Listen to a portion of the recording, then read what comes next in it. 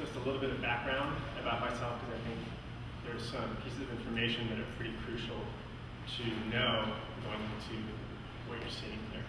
And that's that I have a long history of being an athlete and just being really physical, starting with playing soccer when I was 7 years old, and it really hasn't stopped since then. I've been playing Ultimate Frisbee for the last 15 years, and this word sort of comes out of a vocabulary of movement, and specifically physical movement, and even more specifically athletically physical movement. So it's a language that's sort of rooted in your body, and it sort of speaks through movement itself. And so part of what you're seeing here is an attempt to speak to you through your own body, so that when you walk through here, you sort of relate to these works on a bodily scale. And also, it's infusing that language of physicality with the language of drawing, because these are drawings.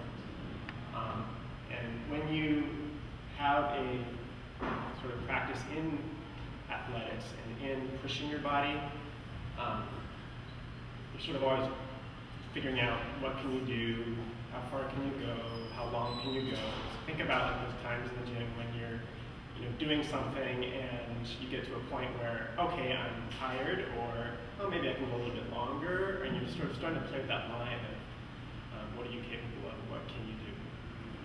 So that sort of pushing myself in terms of bodily limits has always been present, or is present in this work. In this work particularly, I'm also trying to push materials to their limits. I'm trying to see how much line can I put down before it stops becoming line and becomes field. So I'm sort of trying to play with that boundary a little bit.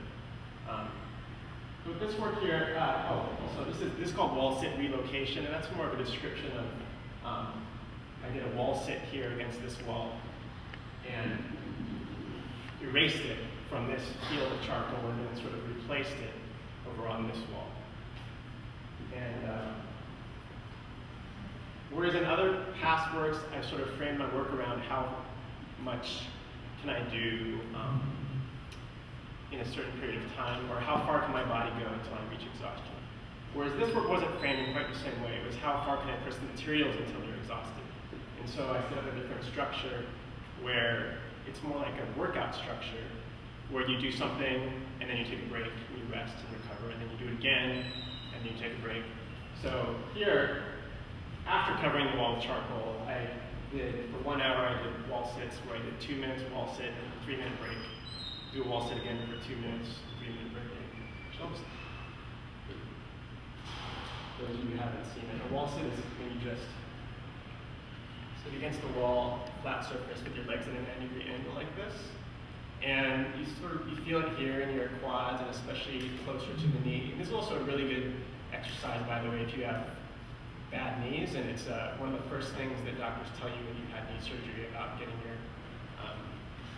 your knees back.